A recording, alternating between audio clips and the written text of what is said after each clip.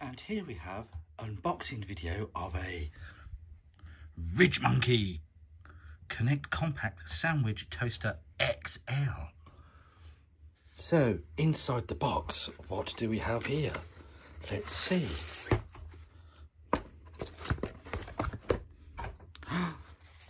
It comes in its own little swanky bag. Ooh, isn't that shit? Let me see, how does this work?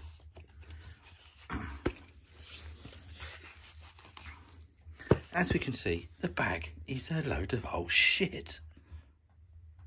Finally, after about 20 minutes of wrestling with the piece of shit bag, we have, oh look, a lump of shitty metal. Let's open it up and have a look. There's another bag with shit in it.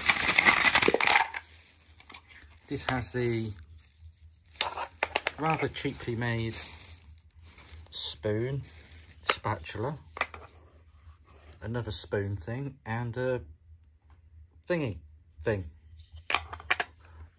What a load of old shit.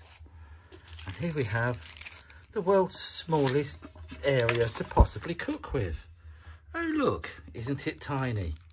Inside we have two of these rather funky looking things. I wonder if they go on here. So they go like that, and they must go like something that. There we go.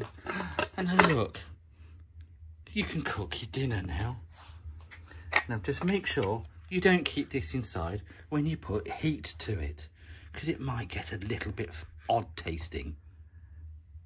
And there we have my review of the unboxing of a RidgeMonkey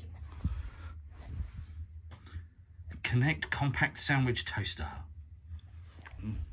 Enjoy!